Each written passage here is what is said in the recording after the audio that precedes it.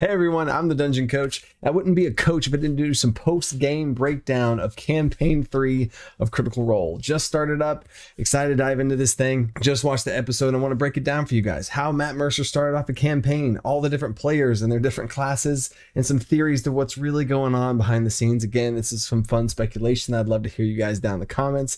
I did a whole breakdown series already on Exandria Unlimited. I did all 8 episodes, and by the time this one started, I figured I might as well do this one again. And I want to see if you guys like this, if this thing blows up or not or whatever, or I can stick to doing my normal homebrew videos. So it's up to you guys. We're going to break it all down here, but first, in true Critical Role fashion, a word from our sponsors. Now in the episode, Sam sang a huge Broadway number, and trust me, y'all don't want that from me. So the sponsor of today's video is Describe.com. So I'm going to be doing an award themed Describe.com. I'm giving it to Marisha and Liam for their next level descriptions as players in this campaign. If you watch the episode, you know what I'm talking about, but basically Marisha's character had a really great description of this dark, evil way to land the killing blow on this thing. And Liam and his little flippy halfling character had a really great description of his killing blow. It'd be really easy to always give Matt Mercer and his next level descriptions these awards, but I think for players out there, these players should inspire you to level up your descriptions. And if you want to level up your descriptions too, just go to Describe.com. They have thousands of professionally written text box where you can describe different things like spells, magic items, characters. They're adding new stuff every time. Dialogue between NPCs, whether you're a dungeon master trying to come up with cool descriptions or a player leveling up your own. They got a bunch of stuff on there for completely free, and they also have a subscription service to unlock everything. And if you use code The Dungeon Coach, you can get 10% off. So I'm sorry you didn't get a huge Broadway number out of me. And if you do, leave a comment and maybe I'll do one. All right, back to the breakdown. Real quick before I forget, this is a spoiler warning for Campaign 3, Episode 1. It's just Episode 1. Nothing big and huge and crazy happened.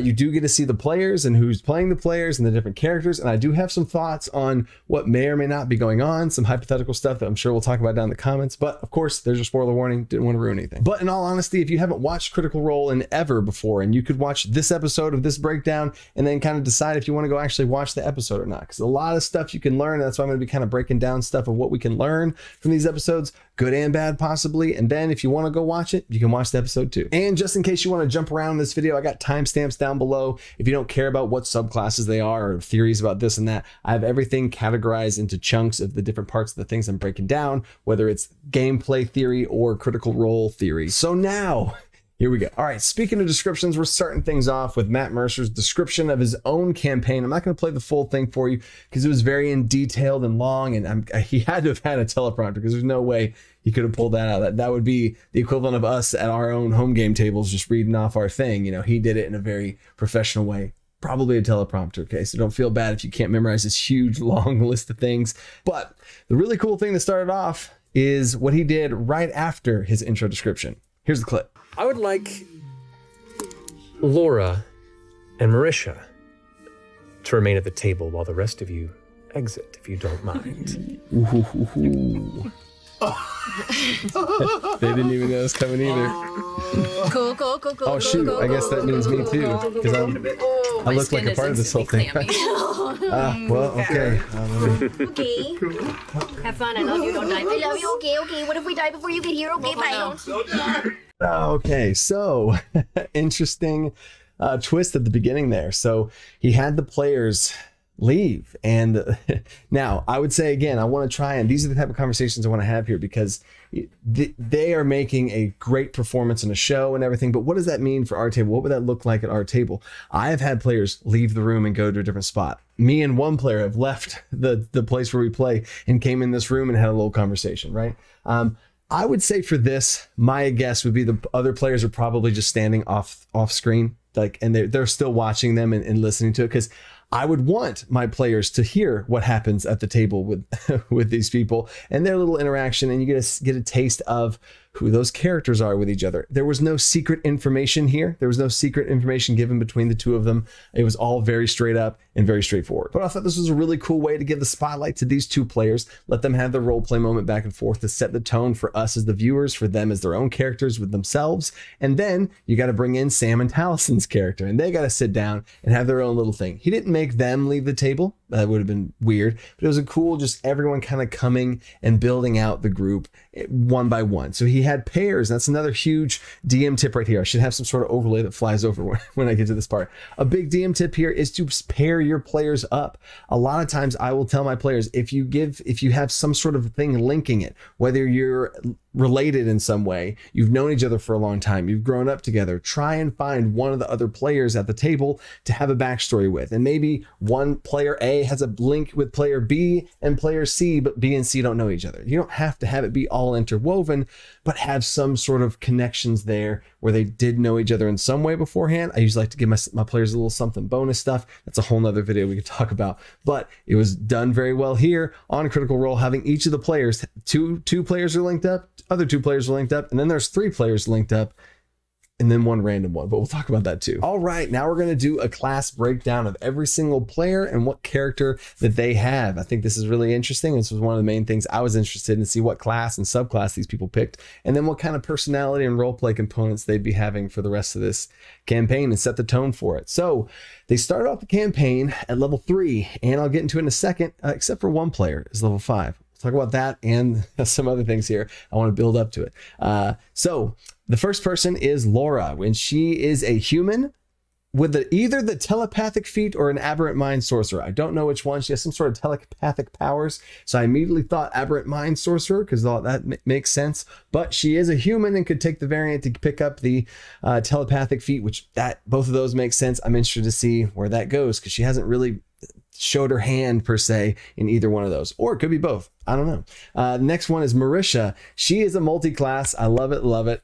She's a 2-1, has to be. She's a multi-class, so it's a 2-in-1 and a 1-in-1. I don't know which one's which, but my guesses are she's at level 2 undead warlock, level 1 shadow sorcerer would be my guess. The shadow just makes sense. That one's a big guess out there.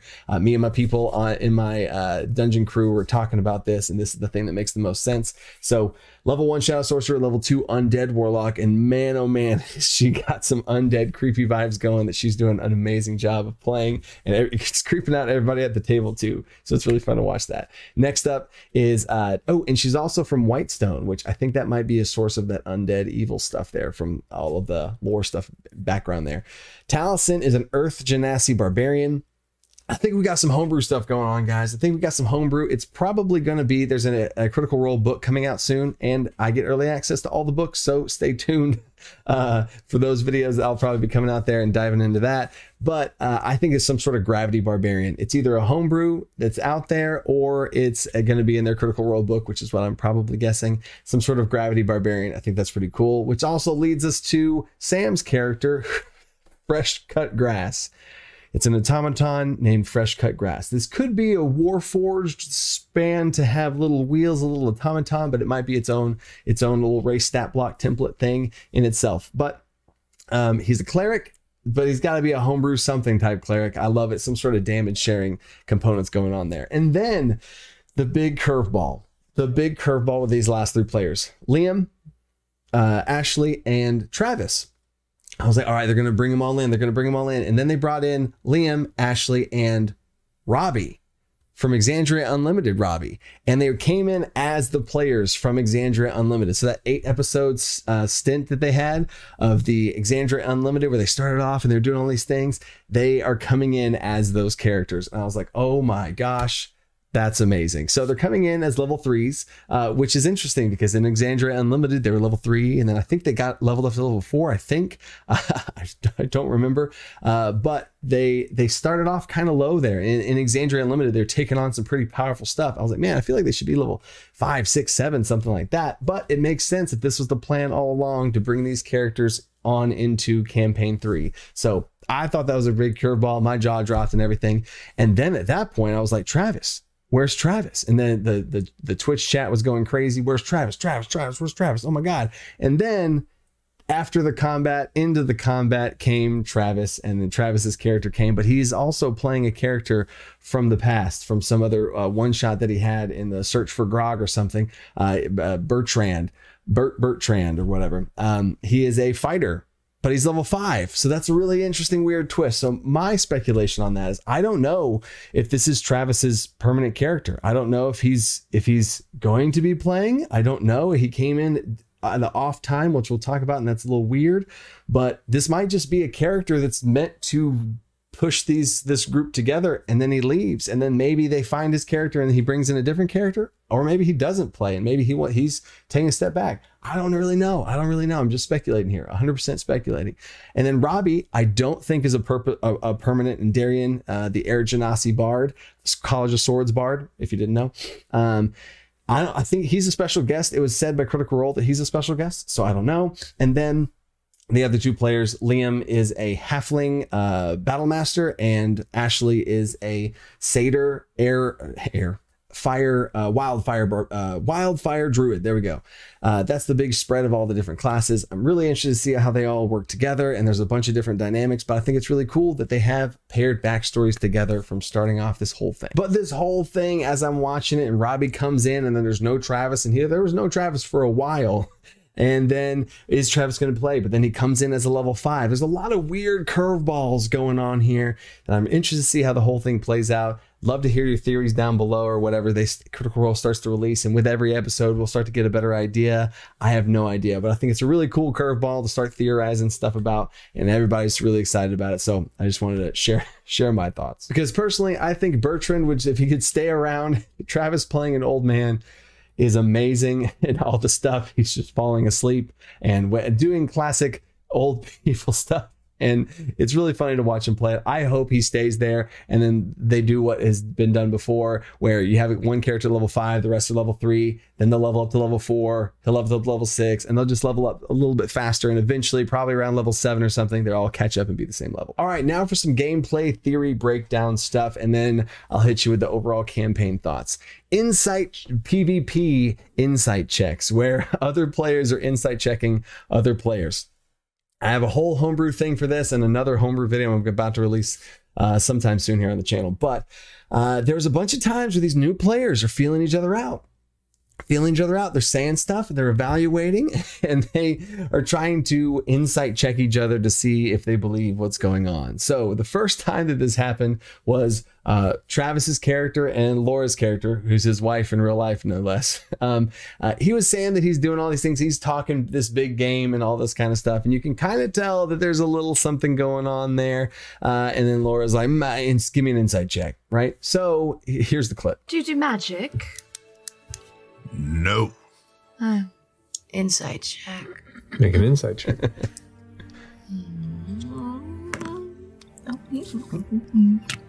11. Hard to read. Seems to be on the up and up. To be fair, I've been accused of magic by some, but not of the variety I think you mean.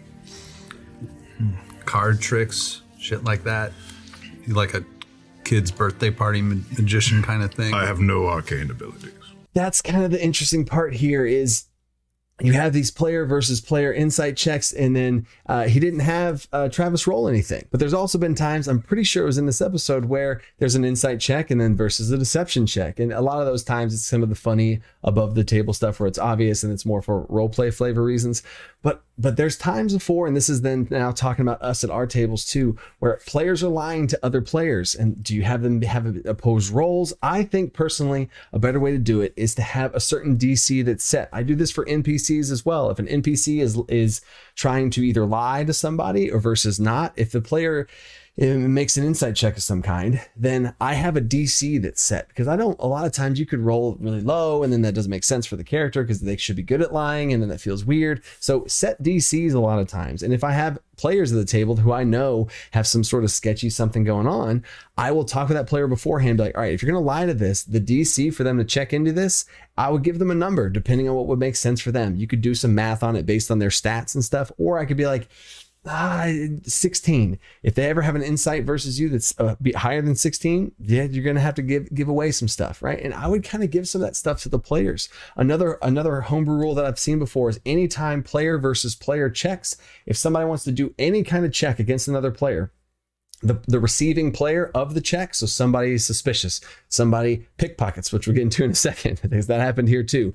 Any person that is receiving an attack or of some kind, whether it's an insight check or a pickpocket or something, they don't have to roll for anything. They get to choose, right? They get to choose because it's on their own onus of where they want to say this whole thing. And that stops a lot of bad PvP stuff from going on. So the player makes a check, and this is how I have done it at my table before. Instead of setting this DC, I'm just throwing out different ideas here for multiple different tables that might like to have some sort of bar set. But I give it to my players is, all right, make an insight check. Sure. And they make an insight check, and they'll say the number to the person, and then that person will give them what they feel. And then that stops me from having to ask for a perception, or sorry, ask for a persuasion or deception check. And then which one are they rolling? And now they're rolling something. So then the player thinks that they're maybe lying or not.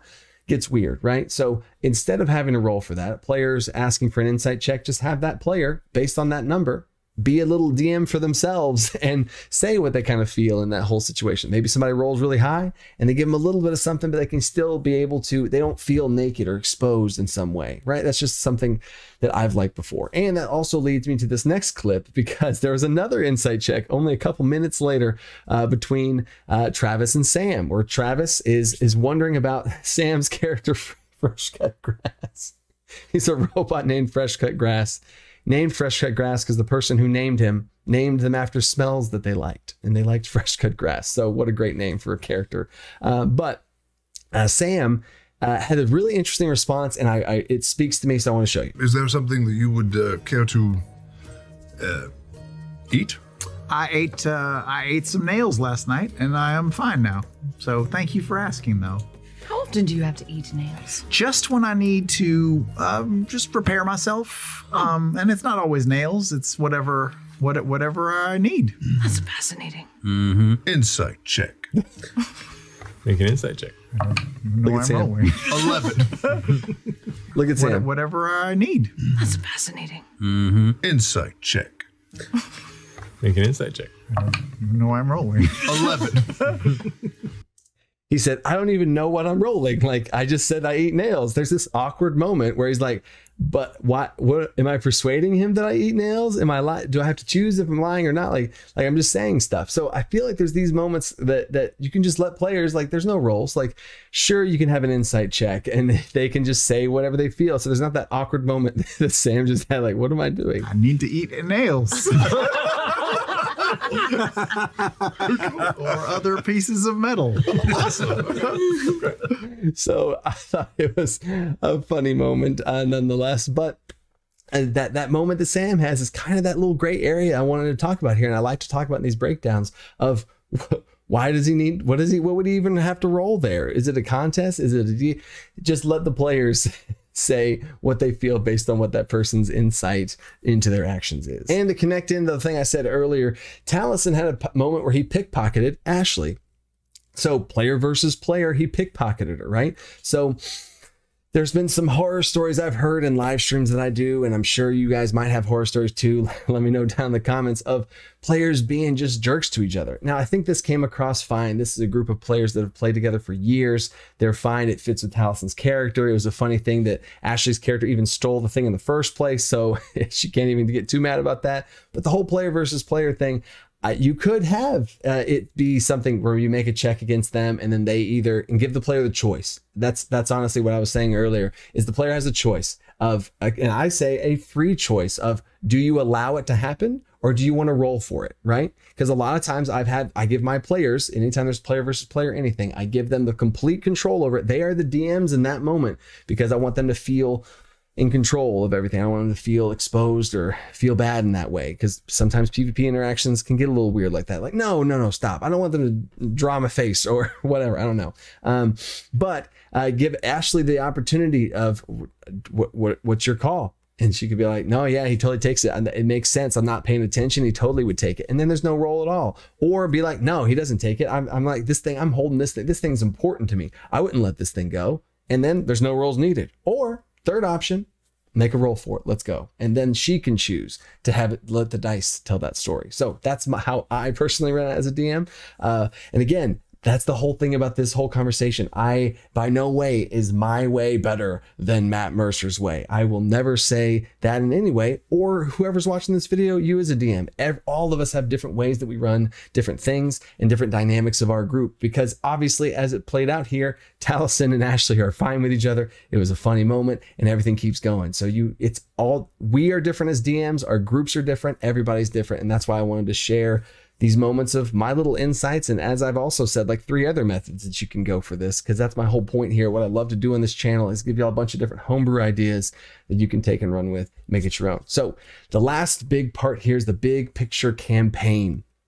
Big picture campaign is, this was the first episode. They started off. How did they start it off? A lot of times, dungeon masters, new dungeon masters, first time starting a session. I just started mine about 2 months back. I got a whole second channel. Links are always down in the description for it. So for me, myself, starting a new campaign is kind of nerve wracking. So let's take a big picture look back at what happened in this campaign. So they started off completely 2 characters. Of the 8 characters that eventually came in here, 2 characters had a little moment together. Super simple, nice little interactive role play. Next 2 players came in, interactive role play between just the 2 of them. Next 3 characters came in, interactive role play between the 3 of them. I love that. I do the same thing. Brennan Lee Mulligan does this amazingly, and that's mainly where I started to get that inspiration from. I like to have little flashback sequences that I have with just the players by themselves, and then over time with more players as they start to meet each other in whatever ways that they do, so that they feel comfortable role-playing their character, whether they're going to use a voice or not, what kind of demeanor their character has, give them a little chance to showcase their character individually and privately before they're thrown in with 8 people in this case, or 4 or 5, however many are in your table. I love that. Travis's character, I do have some theories, as you know, each of these 3 groups here, the 2, and the 3, each of them were led and guided towards essentially a tavern, this one location where this big battle happened at, this one building, where each of the players were guided towards in some way for their own different reasons. I'm sure they were talked about beforehand and they all kind of understood. And as players, you should kind of understand, like, all right, we need to form a group, and it's a team effort, right? The DM doesn't want to have to force you guys to play the game together, because y'all are going to be playing the game together. I think Travis is an interesting curveball, to where Travis's character, I'm sure Matt has talked to Travis in some way, and he could have used them to kind of wrangle them in or meet them earlier or something. Ended up, all 3 groups ended up in the same spot. Cool. So the combat happened, and then Travis's character rushed out. So it worked out perfectly. And starting a campaign off with some sort of combat is a great way to kind of bring characters together. And then he had, after this big combat happened, and they're fighting brooms and chairs and knives and these animated objects, which is a mysterious thing leading towards and alluding towards something else, something going on. Great thing to start off a campaign with, is a mystery of some kind. A simple combat that wasn't life or death. It was a pretty simple combat. I think Ash's character got wrapped up by a rug at one point. Not that big of a deal. Everything ended up being okay. But they got to showcase their powers and abilities and stuff, and had a cool, successful combat to kind of like stretch their muscles and flex their abilities in some way, which was really fun. And then at the end, Travis's character was like, you guys seem very powerful, and I would like to show you to my... And so Travis was I guarantee with Matt and Travis had some sort of strong connection, which is also why I think his character might not be a permanent character. It might be a plot device to kind of lead them towards a certain way, and then I don't know, we'll see. But Travis's character was almost like a second little mini DM there, to be like, let's go towards this person, let's go towards this person, leading them to this NPC I forget the name of, but it's this orc figure that they ended the campaign with. This big thing like, show me how you fight. And then poof, there's a combat that happened, right? So they ended the campaign with a much bigger fight. I'm interested to see that. I might have to do a breakdown on that to see what that big combat's like, because anytime you have one person versus, in this case, 8 people, I'm interested to see how Matt does that, because that's one of the big things with Dungeon Masters, of one person versus a lot. I have a whole bunch of solutions that I'm going to be coming out with, posting here on the channel. I'm calling them Apex actions, but that's another video for another time. So that's the big picture of the campaign, though. You had a little intros for each of them. They all came together. There was a little mini combat, and then one of the players, which could be an NPC, but in this case it was Travis's character, led them to a location, to a quest giver essentially, and then there's going to be a combat, and then quest branches and all this kind of stuff from there. So if you like what you see, share this video around. I don't know if you gonna want this to be a continuous series or not, because I got a whole bunch of different things. I want a whole bunch of different ideas planned for this channel. and my second channel. So let me know what you guys like to see down in the comments. I'm going to be diving all the way through that. And until next time, stay creative, think outside the box. Peace.